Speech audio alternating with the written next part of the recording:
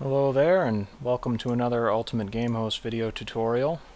Today we're going to be looking at the popular FTP client FileZilla and how you would set up with your Gameserver account that you get.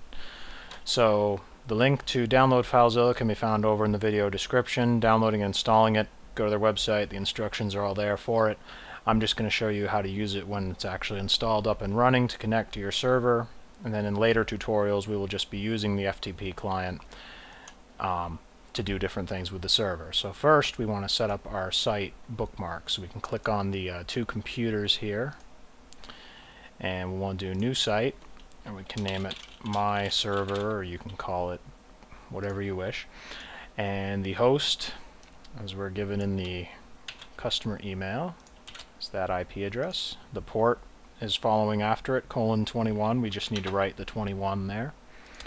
The type is normal, so we can set this to an account, which is also given. I'll put in the credentials I have here.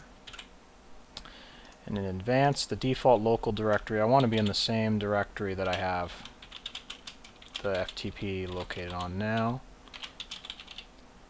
So we'll go like that. And that's pretty much it.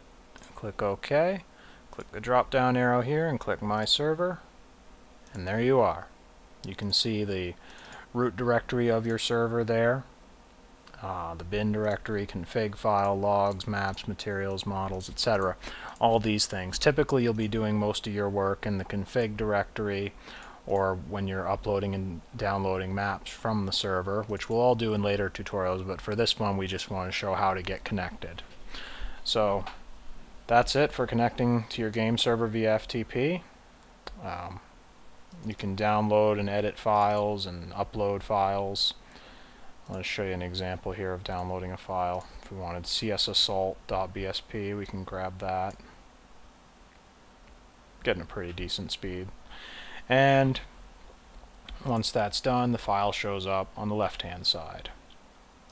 And it's the same thing for uploading. If we wanted to upload server.cfg, right-click it, say upload, and then overwrite works fine. OK.